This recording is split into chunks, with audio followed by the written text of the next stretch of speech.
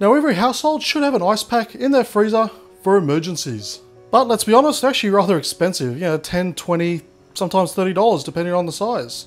But this is an extremely cheap way to make one without buying any special chemicals or liquids or bags or anything. So we're just going to use a normal household wash up sponge. So we're just going to dip that in the water, let it soak it all up. Then we're going to grab a breakfast bag and we're just going to simply place this into the Ziploc breakfast bag. And of course we're just going to seal it up. Okay, so once it's completely sealed up, we're just going to place this into the freezer. So just taking it out of the freezer and it is rock hard. So by using the sponge, it has maintained a perfect shape, which is perfect for putting up against, say, any wound or insect bite or any other reason that you need to use one for.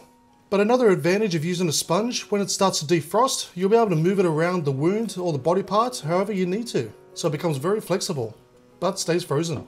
So all up, that cost me less than $1 to make.